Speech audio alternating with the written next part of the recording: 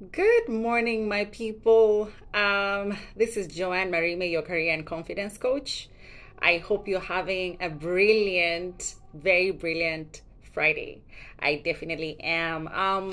So today I did not work out. I took a rest day, so my rest days are on Fridays, and so you won't be seeing any video from me showcasing a little bit of what I did this morning. Although when I do not work out, I still move. So I did some deep cleaning of my house. I really like my house to be orderly. So I'm always trying to keep it clean. And so Fridays are, I guess, are gonna be my days for cleaning and just, getting sure that I hit a reset and everything is in order. But moving on from there, I wanted to talk to you about when you should ditch your boss, when you know it's time to ditch your boss.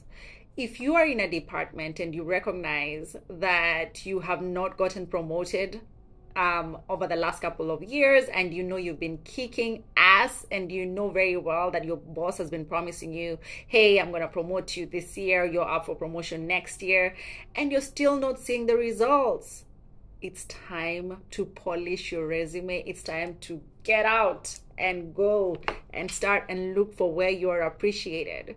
Because one thing that I know after working in the corporate world for a really long time, it's very difficult to remove a toxic boss.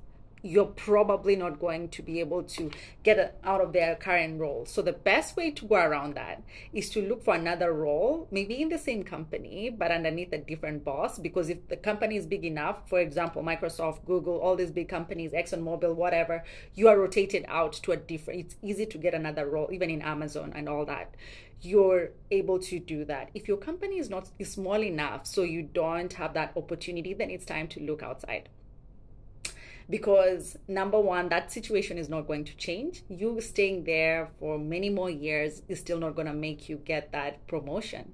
So it's time to think outside the box. And remember, just because you've been at a place for a couple of years doesn't mean you deserve a promotion. Are you creating value? Are you kicking ass? If you're sure that's the case, then it's time to pack your bags. So I am still taking in new students for my next cohort. This current one is closed for my next 7-week Dream Job Finder class. I will start taking people in May for the new cohort. So look out for posts on that. In the meantime, have a brilliant Friday, and remember, God loves you. You've got this.